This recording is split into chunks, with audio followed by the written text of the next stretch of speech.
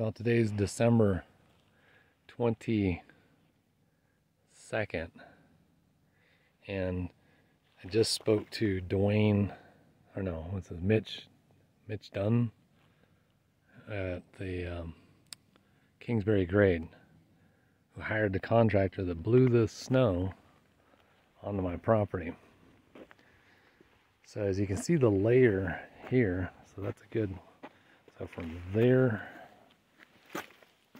all the way up to there, it's a good, I don't know, 3-4 feet of snow. And that layer you can see goes all along there. See that dirty layer and the difference? That's what he blew from the road. Now he's saying that they can legally throw it on the property but not across the driveway 5 feet from the line. So see there the telephone poles right there? That's the easement line. Okay, so 5 feet from that would be about right there.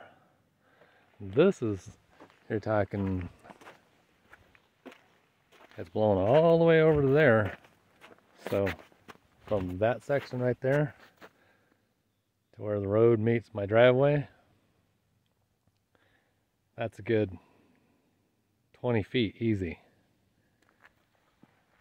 Same there, all the way over. So they're blowing it 20 feet into my property.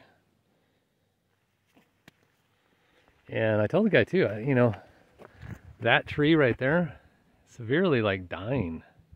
And you can see way down over there where they pile up a lot of the snow from the road. See the trees dying down there. So I don't like the fact that stuff on the road is being blown across my property because it's got salt and, or whatever they're mixing in it to chemicals to melt the snow on the road. So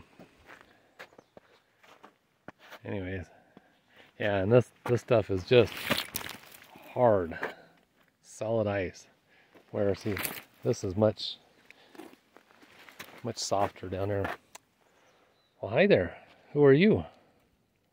Huh? Well, it's not your home. Hey. Who are you? You just stray dogs running around? What are you guys doing here? Anyways, so you can see the big iceberg come sloughing off the roof there. All right.